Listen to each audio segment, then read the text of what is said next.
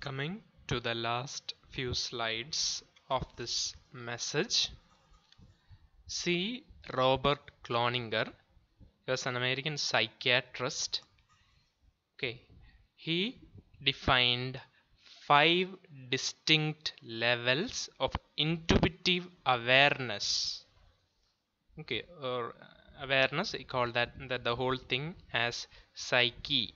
So in that there is conscious of being, freedom of will, intuition of truth, aesthetic sensibility, or can be beauty, intuitive goodness.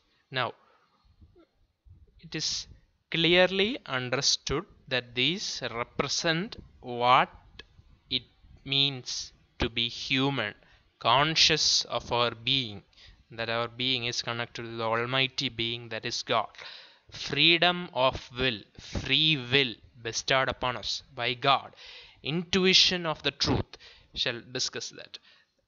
And aesthetic sensibility, beauty, ability to understand music, ability to understand art. This and all is unique to humans, and again it is God gifted. In music sense there is something called absolute pitch. So some people, they are able to appreciate music to a higher level, and that is nothing but a God given ability. And also there is a intuitive goodness. Let us read. We read, or we discussed last week, how people or man hardens their hearts and refuse the intuition of the truth and the intuitive goodness. When human rights are violated, no matter how small, it is a slippery slope that will only end in disaster. There have been many instances of human rights violation by the authorities in and around us. Even at a minor thing, even affecting a small number of individuals, be aware, brothers and sisters, it is not gonna end there. They are going down a slippery slope, and it will only end in disaster. Philippians chapter 4 verse 8. Finally, brothers and sisters,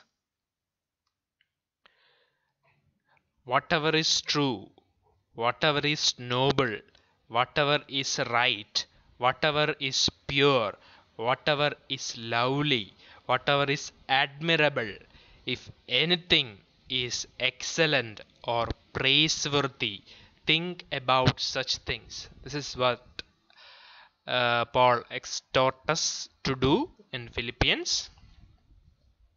Scripture asks us to use our free will to think about that which is true and noble. It is not something like once we submit to God, we lose our free will. No, it is not like that. Once we submit to God, we become more fine-tuned to the wish or desire or the thelma of God, and we choose to do it, thereby delighting our Lord even more. So it is a choice. Let us read a very key verse. We told about this, what it means to be human, and also the intuition of the truth. So let us read Romans chapter 2 verse 14 to 16. Indeed, when Gentiles who do not have the law do by nature what the law requires, they are a law to themselves, even though they do not have the law. So they show that the work of the law is written on their hearts, their consciences also bearing witness, and their thoughts either accusing or defending them, on the day when God will judge men's secrets through Christ Jesus, as proclaimed by my gospel. So when the Gentiles do by nature what the law requires, The work of the law is written on their hearts, and their consciences also bearing a witness. So, it is not just something about free will, that intuition of the truth, justice, goodness, it is written in the hearts of man. But yes, many times man hardens his heart and refuses it.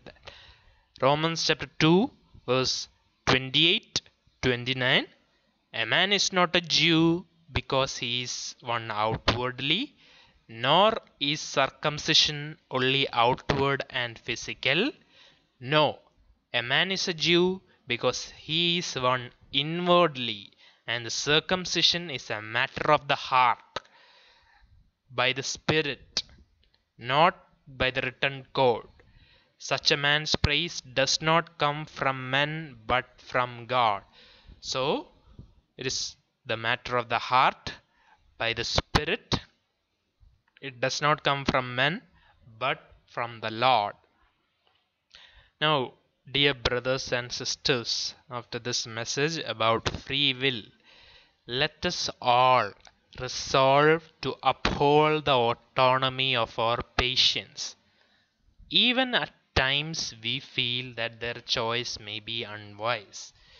Because, yes, you can give them information, you can counsel them, but at the end of the day, patients should have their autonomy. And this is something we should uphold. Because, as we said, when human rights start becoming violated, it is a slippery slope. It is a slippery slope and it will only end in disaster. Let us all take the responsibility for our actions or lack thereof because of our free will. Okay, we choose to do this. We don't choose to do something else. And the consequences also we'll have to take responsibility for that. Accept that. Okay, it is not God's wish that people die of COVID. It is not God's wish that we sin. It is our choice and we have to take responsibility for that. Also, let us call upon the living God to reveal His perfect will for us so that we can use our free will to follow His perfect will. 1 Samuel chapter 15 verse 22.